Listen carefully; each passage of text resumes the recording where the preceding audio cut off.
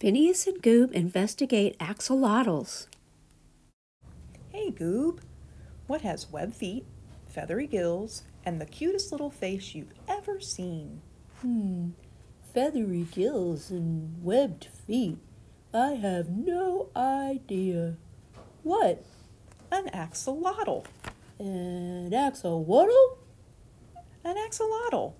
It's a type of salamander, an unusual type of amphibian. Why is it unusual? Well, for a few reasons. Unlike other amphibians, an axolotl never goes through a metamorphosis. A meta what?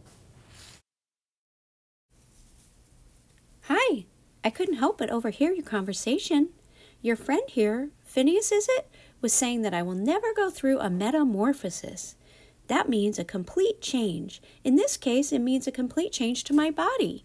See, other amphibians like Phineas the frog, for example, live completely underwater when they're young. When they grow up, though, they're able to live on land too. But I live underwater for my whole life.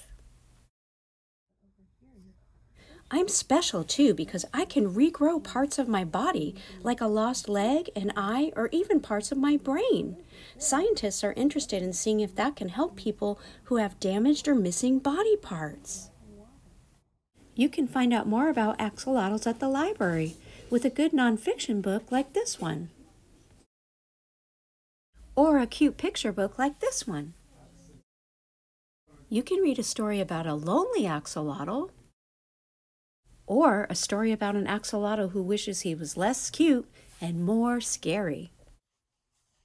If you want to do research on axolotls, go to our website and then go to eLibrary,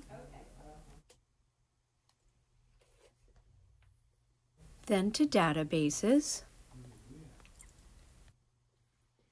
then to homework help. If you're in elementary school, you can try Galen Context Elementary. Type in axolotl in the search box, and that'll bring you to different articles about axolotls. Find these resources and more at your St. Johns County Public Library System.